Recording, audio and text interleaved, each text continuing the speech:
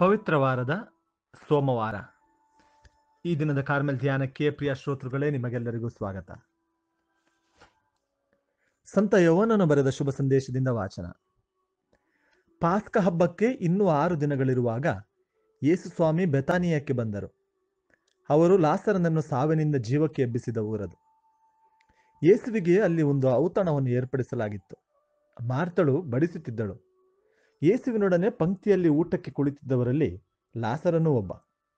ಆಗ ಮರಿಯಳು ಸುಮಾರು 1/2 ಲೀಟರಿನಷ್ಟು ಅತ್ಯಂತ ಬೆಲೆ ಬಾಳುವ ಅಚ್ಚ ಜಟಮಾಂಸಿ ಸುಗಂಧ ತೈಲವನ್ನು ತಂದು ಯೇಸುವಿನ ಪಾದಗಳಿಗೆ ಹಚ್ಚಿ ತನ್ನ ತಲೆಗೂದಲಿನಿಂದ ಆ ಪಾದಗಳನ್ನು ಒರೆಸಿದಳು.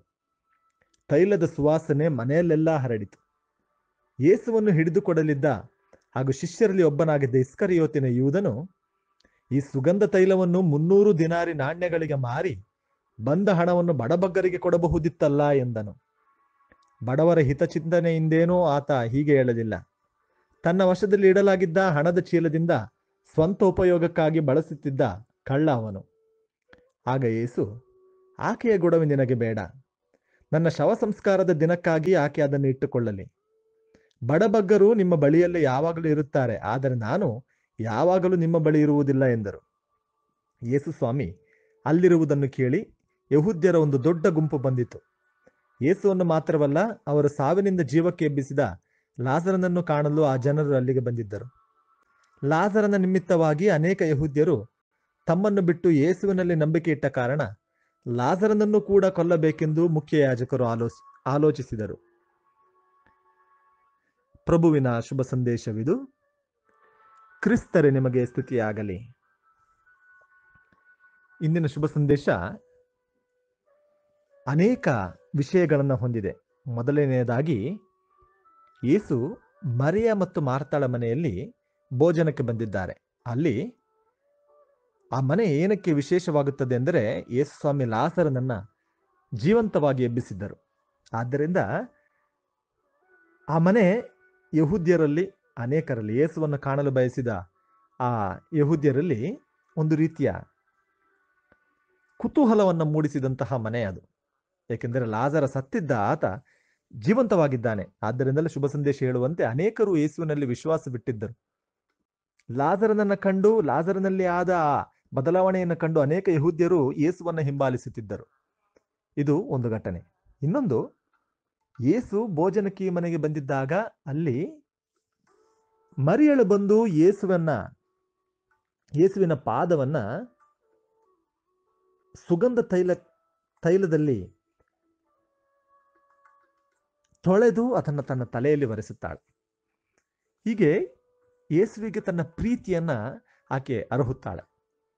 ತಾನು ಯೇಸುವನ್ನು ಎಷ್ಟು ಪ್ರೀತಿಸುತ್ತಾಳೆ ಎಂಬುದನ್ನ ಈ ಮೂಲಕ ತೋರಿಸಿಕೊಡುತ್ತಾಳೆ.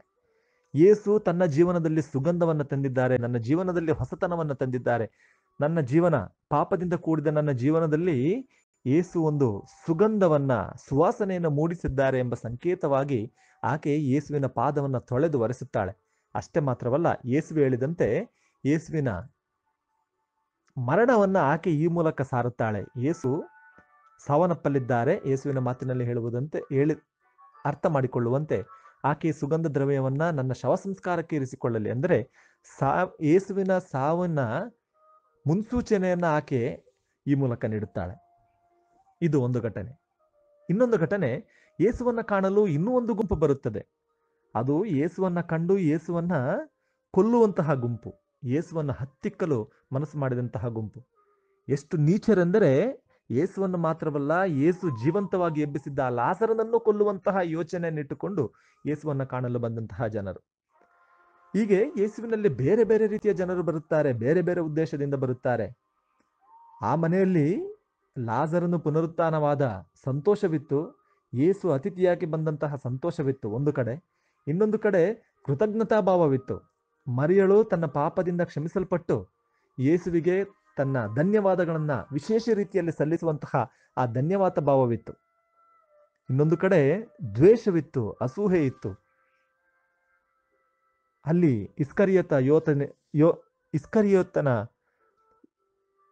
ಇಸ್ಕರಿಯೋತ್ ಯೂದನಿದ್ದಾನೆ. ಆತ ಮರಿಯಳ ಕಾರ್ಯವನ್ನ ಒಂದು ರೀತಿ ಕ್ಷುಲ್ಲಕವಾಗಿ ಕಾಣುತ್ತಾನೆ. ಇದನ್ನ ಬಡಬಗ್ಗರಿಗೆ ಮಾರಿ ಅದನ್ನು ಒಳ್ಳೆಯ ಕಾರ್ಯಕ್ಕೆ ಉಪಯೋಗಿಸಬಹುದಿತ್ತಲ್ಲ ಎಂಬಂತಹ ಅಸೂಯೆಯನ್ನ, ಒಂದು ರೀತಿಯ ವ್ಯಂಗ್ಯವನ್ನ ಆತ ವ್ಯಕ್ತಪಡಿಸುತ್ತಾನೆ. ಹೀಗೆ 2 ನಕಾರಾತ್ಮಕವಾದ ಭಾವನೆಗಳು, ಇನ್ನು 2 ಸಕಾರಾತ್ಮಕವಾದ ಭಾವನೆಗಳು. ಪ್ರೀತಿಯ ಸಹೋದರ ಸಹೋದರಿಯರೇ, ಪವಿತ್ರ ವಾರದಲ್ಲಿ ನಾವಿದ್ದೇವೆ.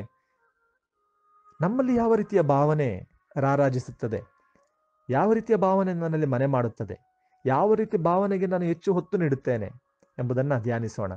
ಸಕಾರಾತ್ಮಕ ಭಾವನೆಗಳಿದ್ದರೆ ಅವುಗಳಿಗಾಗಿ ದೇವರಿಗೆ ಧನ್ಯವಾದಗಳನ್ನು ಸಲ್ಲಿಸೋಣ. ನಕಾರಾತ್ಮಕ ಭಾವನೆಗಳಿದ್ದರೆ ಅವುಗಳಿಗಾಗಿ ಕ್ಷಮೆಯಾಚಿಸಿ ಅವುಗಳನ್ನು ಸರಿಪಡಿಸಿಕೊಳ್ಳುವಂತಹ ಉದಾರತೆಯನ್ನು ತೋರೋಣ. ಮರಿಯಳಂತೆ ದೇವರು ನಮ್ಮ ಜೀವನದಲ್ಲಿ ಮಾಡಿದ ಎಲ್ಲ ಕಾರ್ಯಗಳನ್ನು ಸ್ಮರಿಸಿ ದೇವರಿಗೆ ಧನ್ಯವಾದಗಳನ್ನು ಸಲ್ಲಿಸೋಣ. ಮರಿಯ ಮತ್ತು ಮಾರ್ತಳಂತೆ ಯೇಸುವನ್ನ ನಮ್ಮ ಜೀವನದಲ್ಲಿ ಸತ್ಕರಿಸೋಣ. ಯೂದನಂತಹ ಅಸೂಯೆ ನಮ್ಮಲ್ಲಿದ್ದರೆ, ಯೂದನಂತಹ ವ್ಯಂಗ್ಯ ನಮ್ಮಲ್ಲಿದ್ದರೆ, ಯೂದನಂತಹ ಕೂಕ್ತಿ ನಮ್ಮಲ್ಲಿದ್ದರೆ ಅದಕ್ಕಾಗಿ ಕ್ಷಮೆಯಾಚಿಸಿ ನಮ್ಮನ್ನು ಸರಿಪಡಿಸಿಕೊಳ್ಳುವಂತಹ ಪ್ರಯತ್ನವನ್ನು ಮಾಡೋಣ. ಕೊನೆಯದಾಗಿ, ಮತ್ತೊಬ್ಬನನ್ನು ಹತ್ತಿಕ್ಕುವಂತಹ ಆಲೋಚನೆಗಳು ನನ್ನಲ್ಲಿದ್ದರೆ, ಮತ್ತೊಬ್ಬನಿಗೆ ಕೇಡನ್ನು ಬಗೆಯುವಂತಹ ಆಲೋಚನೆಗಳಿದ್ದರೆ ಅವುಗಳಿಗೆ ಕ್ಷಮೆಯಾಚಿಸಿ ಹೊಸ ಜೀವನವನ್ನು ಇಂದಿನಿಂದ ಆರಂಭಿಸುವಂತಹ ಪ್ರಯತ್ನವನ್ನು ಮಾಡೋಣ. ಯೇಸು ನಮ್ಮ ಜೀವನದಲ್ಲಿ ಸುವಾಸನೆಯನ್ನು ತರುತ್ತಾರೆ. ನಮ್ಮ ಕೊಳಕು ಜೀವನದಲ್ಲಿ, ಪಾಪದಿಂದ ನಾರುವಂತಹ ನಮ್ಮ ಜೀವನದಲ್ಲಿ ಯೇಸು ಸುವಾಸನೆಯನ್ನು ತರುತ್ತಾರೆ. ಆ ಸುವಾಸನೆಯನ್ನು ಅನುಭವಿಸೋಣ. ನಮ್ಮ ಜೀವನ ಇಂತಹ ಸುಗಂಧ ದ್ರವ್ಯಗಳಿಂದ, ಯೇಸುವಿನ ಆ ಸದ್ಗುಣಗಳ ಸುಗಂಧ ದ್ರವ್ಯಗಳಿಂದ, ಸುವಾಸನೆಗಳಿಂದ ತುಂಬಿ ಮತ್ತೊಬ್ಬರನ್ನ ಯೇಸುವಿನತ್ತ ಸೆಳೆಯುವಂತಹ ಸಾಧನವಾಗಲಿ. ಆಮೆನ್. ಇದು ಮೈಸೂರಿನ ಪುಷ್ಪಾಶ್ರಮದ ಬಾಲ ಯೇಸುವಿನ ಪುಣ್ಯಕ್ಷೇತ್ರದ ಕಾರ್ಮೆಲ್ ಸಭೆಯ ಯಾಜಕರ ಕೊಡುಗೆ.